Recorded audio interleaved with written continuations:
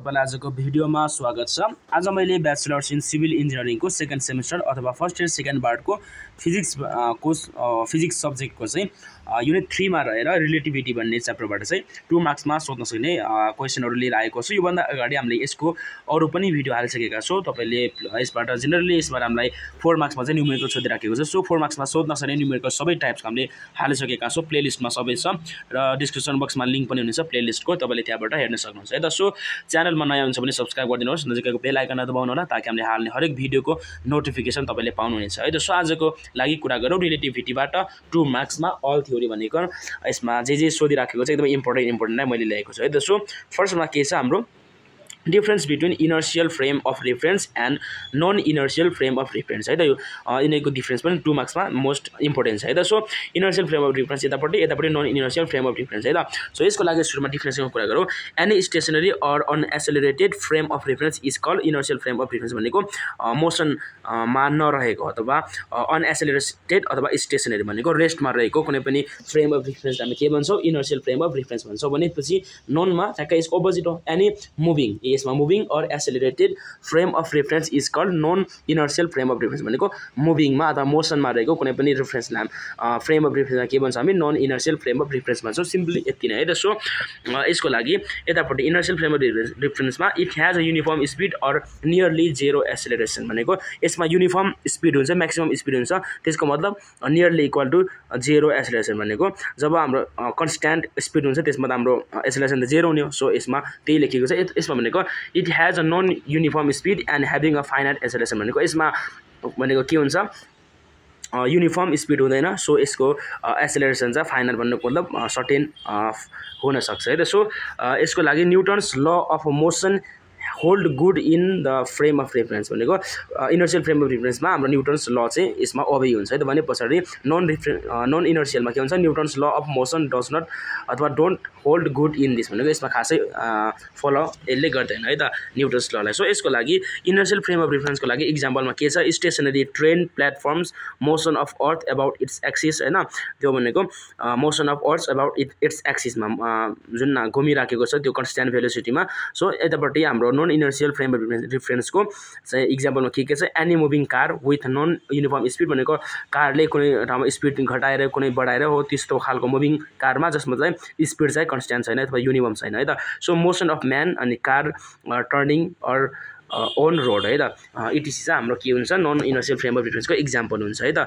भने पछाडी यसमा पनि फेरि इनर्शियल फ्रेम अफ रेफरेन्समा के हुन्छ force acting on it is real. यसमा एक्टिङ हुने फोर्स चाहिँ रियल हुन्छ भने यसमा नन इनर्शियलमा के हुन्छ force acting on it is not real, यसमा रियल हुँदैन है त। सो यो भयो question number 1।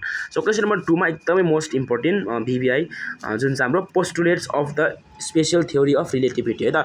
Special theory of रिलेटिभिटीको postulates जम्मा 2टा छ र 2 मार्क्समै सोधिराखेको छ त। यसको 2टा थ्योरीको मेन थ्योरी स्पेशल थ्योरी के छ भन्दा पोस्टुलेट्स के छ भन्दाखेरि एउटा फर्स्ट नम्बरमा के छ the lodge of physics are same in all inertial frame of reference है त। अल इनर्शियल फ्रेम अफ रेफरेन्समा के हुन्छ ल अफ फिजिक्स चाहिँ सबै सेम हुन्छ भन्छ एउटा फर्स्ट पोइन्टले। सेकेन्ड पोइन्टले के भन्छ the speed of light is इन्भ्यारिएन्ट that is remain same or constant. Light of speed चाहिँ जुनै पनि मिडियममा जुनै पनि जस्तो कन्डिसनमा पनि के हुन्छ रिमेन सेम अथवा कन्स्ट्यान्ट रहन्छ भन्छ है त। Which is irrespective to the motion of source and observer in free space or vacuum है त।